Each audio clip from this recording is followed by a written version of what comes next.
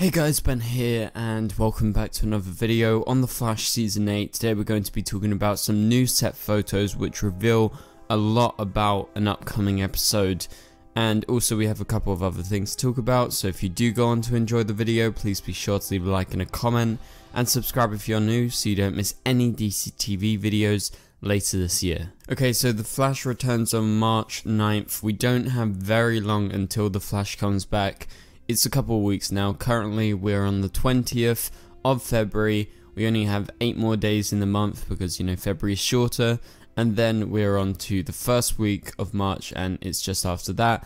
And so it's going to be coming on a Wednesday night. As most of you guys know, they switched the nights, keeping Superman Lois in the Flash's time slot on Tuesday. That actually marks the first time that the Flash is like officially changed. It's always been on a Tuesday, so it's going to be interesting to see it actually being on a different day. Personally, I'm very excited for it to be on a different day to Superman and Lois, because it just allows me to make videos for Superman and Lois's new episode and the Flash's episode. It's always hard when they play back to back because it's like, what do I do first? And if you do it 2 days later, it's not as good. So I like to get those reviews out fresh at least the next day afterwards. So I'm looking forward to The Flash coming back on March 9th. And we'll get some more promotional material before the episode comes out. I'm sure there's going to be some sneak peeks and things that we can break down. But for now, let's go ahead and talk about today's topic. This is coming from Canadagraphs. You can follow his Patreon in the description below to get early access to set photos which he posts there. I'm a follower there. I am subscribed to his Patreon. That's how I have access to these images. Please be sure to do the same thing if you want to be able to get an early look at these images, because I'm sure a lot of you guys missed out on them if you weren't signed up for his Patreon. Also, you can check out Canadagraphs' Twitter and blog in the description below to stay up to date with everything that's going on in Vancouver. But basically, the Patreon post is from a couple days back and it teases set photos for Season 8 Episode 15. So I reckon this is a pretty significant episode, because we're leading up to the end of the season. I presume The Flash Season 8 is going to be about 18 episodes, just like last season. So I reckon they're going to be going into the last couple months of filming, probably finishing filming in April. But again, I have no confirmation on when it's actually ending and how many episodes this season is. But the description in Canadagraphs' blog for Season 8 Episode 15 and what they were shooting on the set in Vancouver is that The Flash was on set the other day with showrunner Eric Wallace directing. We'll talk about that in a bit.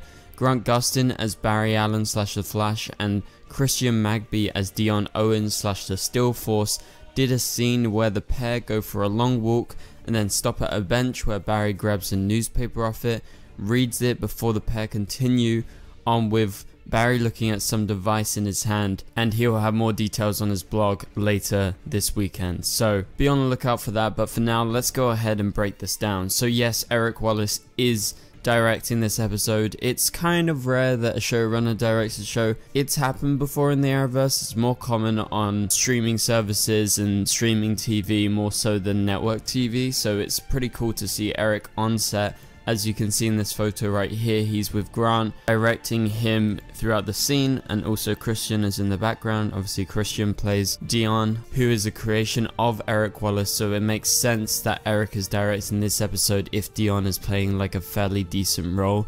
And I really do like Dion. I think he's one of the best introductions in the last couple of seasons. I really like the actor. I think he does an amazing job. And so I'm always very happy to see him back, and it always links into time travel and timeline stuff in some way because of him being the Still Force and being able to detect all of this. And that's a big thing in this scene that they're filming. So we have a couple of photos, and obviously as Canadagraphs described, they walk and they're walking to some sort of bench. You can see both of them here, Grant fully suited up in his Flash suit. And then they move over and Barry looks at a device in his hand. According to a couple people online, this may be the device that Chester devised that has maybe been retooled as a kind of timeline checker, because as you know, a lot of story this season is in regards to time travel and timeline changes. So this has definitely been altered, and it's some sort of way for him to keep track of what is going on. And what is going on is, in fact, if we look at this, Here is a newspaper saying Zoom and Godspeed destroy Central City. This is a Central City picture news article. I can't make out a date. However, this is mad. So this follows on from that set photo we got the other day where we talked about the potential of the Legion of Zoom coming, because there was a specific comic book cover on the front of a production folder, and so it seems like they're actually full on going for this, and it looks like at least a bunch of speedsters from Barry's past are going to be returning. I don't know if Reverse Flash is involved in this, but are we going to be seeing the return of Zoom and Godspeed, and they're trying to destroy Central City? So I think we have a couple of options. The two options that pop up in my mind first is this. Number one, they actually return, and we see the return of Zoom, we see the return of Godspeed. Obviously, you can have Teddy Sears come back, and you can have the Godspeed actor come back, and Teddy Sears has been pretty vocal that he wants to return as Zoom at some point. So that can happen, and they can use stunt actors the whole time whilst they're fully masked up. So that could have definitely been happening whilst they've been shooting, and we've just not seen it. But the second option is this. Because of the drastic wording of the title of Zoom and Godspeed destroy Central City, like completely wipe it out, I'm gonna say maybe this is a potential newspaper from the future, or maybe an alternate timeline, and this is worst case scenario what could be happening.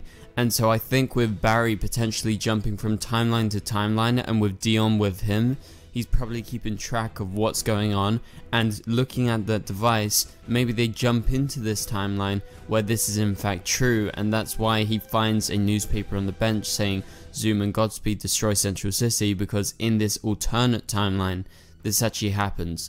Maybe Barry never defeated Zoom, or Zoom just somehow returned, and Godspeed broke out of his prison, because as you guys know, Godspeed is in prison right now, just like Reverse Flash. And if you zoom in on the article, I can't really make out what specific date this is, because if it's a different date it would confirm maybe it's in the future, or if it's in the present day it would pretty much confirm that we're in an alternate timeline is what they're filming. But it's just so interesting that they are bringing in Zoom and Godspeed into this story, because we haven't been told the full extent of what's going on. We've got bits and pieces, and we're kind of piecing it together, and it definitely seems like we are dealing with huge timeline changes this season, unlike we've ever seen before.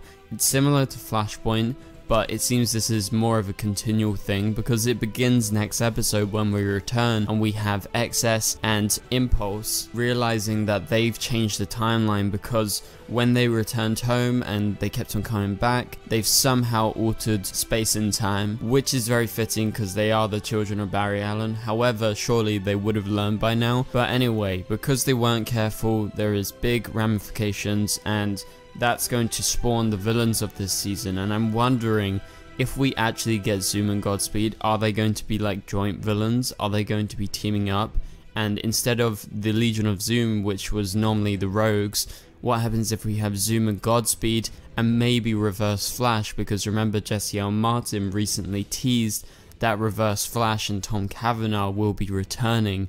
So what happens if the three of them as a trio take over Central City and rule these specific timelines? Now, it doesn't mean that, you know, if Barry changes the timeline in every version of Central City, they are going to be ruling, but you would suspect at some point they're going to realize something is up, and maybe they run over to the other timeline, because they definitely had the capability to do that.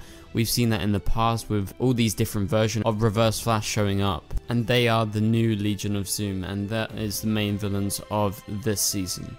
Okay, so let's move on to the next photo. So this is a photo of another newspaper article, and from what I can see it says 17 dead and dozens more injured, I would suppose, behind the sticker in particle accelerator explosion. So this makes me wonder, why is the particle accelerator on? Are we back in the past? Is that why we have Central City Picture News being the ones reporting it? And does it mean in this version of the timeline people die in the particle accelerator rather being affected and becoming metas?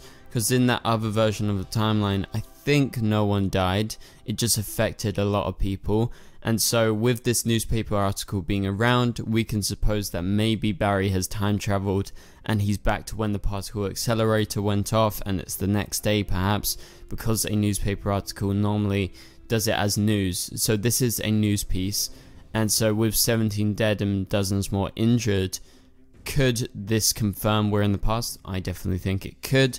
However, maybe in this new version of the timeline, Barry doesn't become the Flash until this point, and the particle accelerator goes off, and that's when our version of Barry shows up.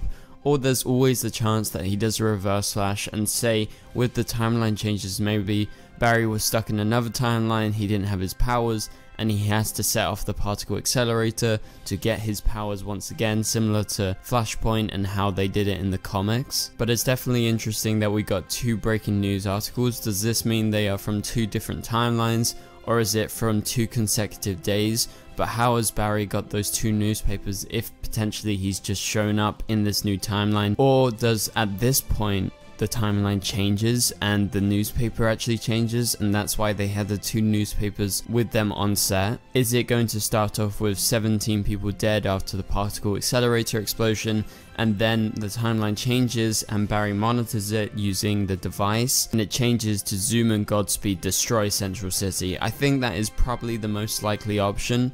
I don't think that Barry's going to try and get his powers back by turning on the particle accelerator. I think Barry killing people is way too drastic, and so I think the idea of the timeline changing right then and there is definitely more viable. So what do you guys think of that? Let me know in the comments down below. Are you excited? I'm very excited, and shout out to Canadagraphs for getting some really good photos, especially the newspaper article one.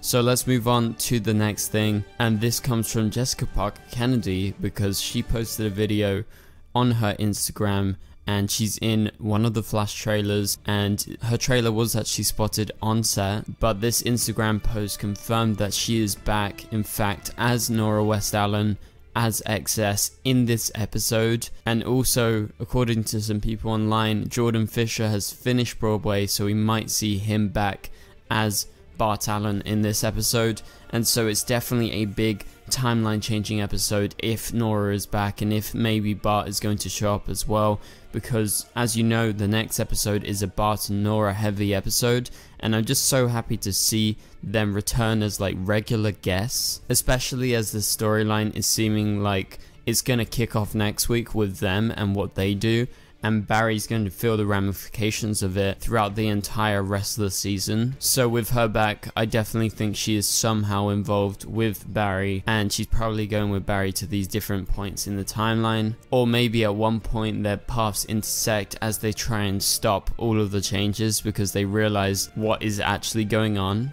But again, it's always possible that this version of Nora isn't aware of these timeline changes, but you would have to suspect she is, because she is aware in the next episode, and I don't think she's gonna like sit back, relax, and do nothing else. So talking of next episode, let's go over the synopsis for the mid-season premiere, aka season 8 episode 6, titled Impulsive Excessive Disorder.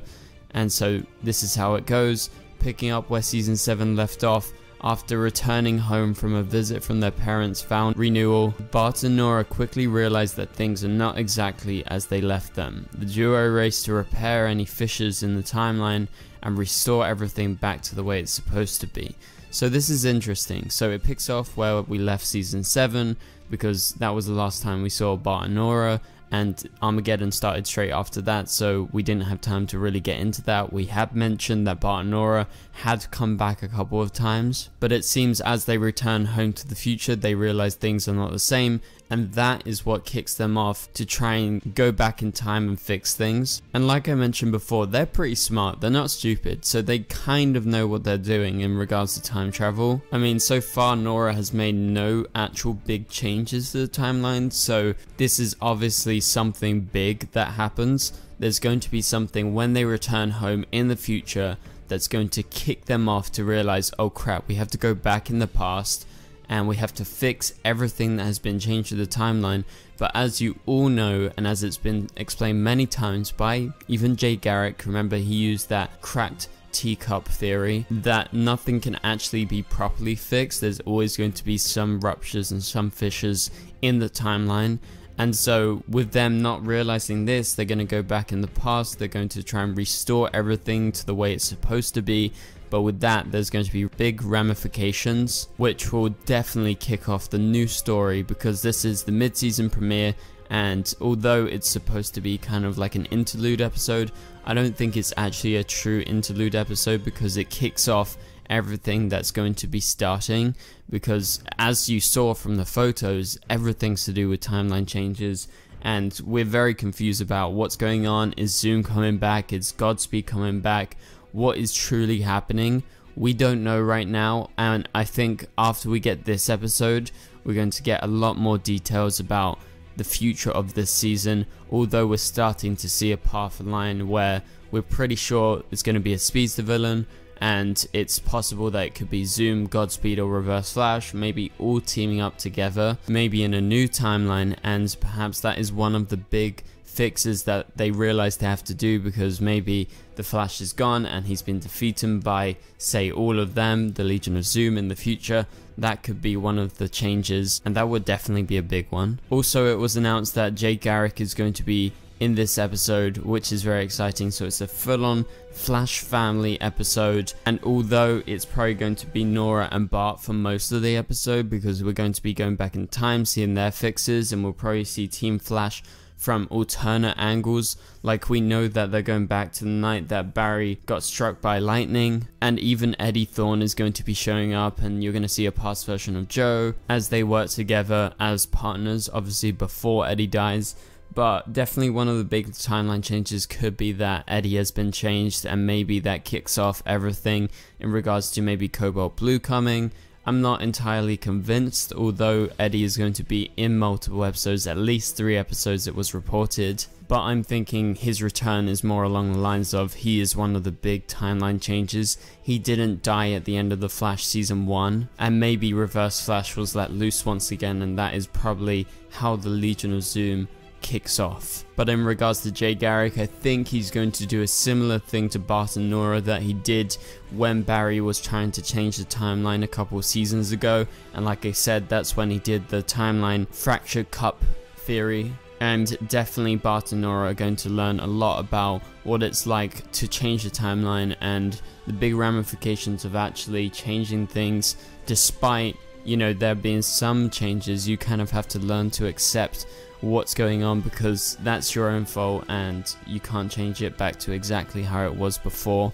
But I'm presuming it's going to be like something big, and that is definitely the root cause for them going back. So what do you guys think about all of this? Are you excited for the return of The Flash Season 8? I'm really excited. It's been a long time. I think it ended in like December. So I'm about ready for new episodes of The Flash. And so Impulsive Excessive Disorder is going to be the mid-season premiere. We're going to see the return of Impulse, Excess, Jay Garrick, and we're going to see where the rest of the season is going to take us. And another reminder for you guys that this episode is going to be airing on Wednesday, March 9th, and Wednesday night is going to be the new Flash night. I'm very excited. The fact that we got Superman, Lois, The Flash, and the fact that they're not airing back to back, so we have one night to rest and sit down to enjoy it.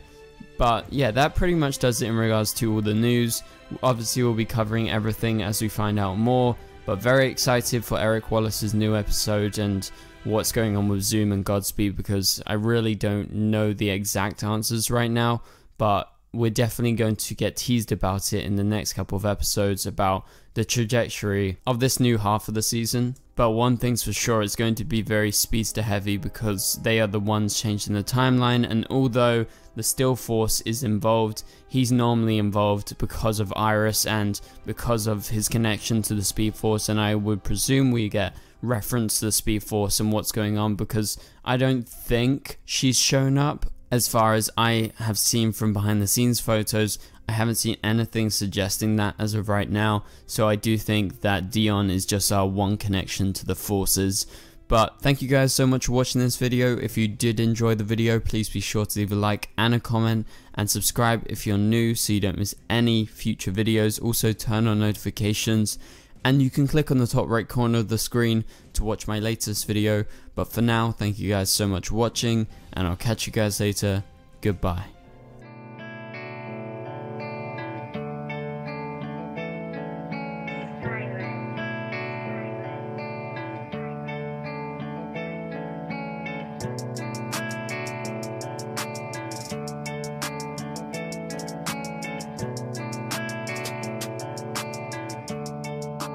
I see red.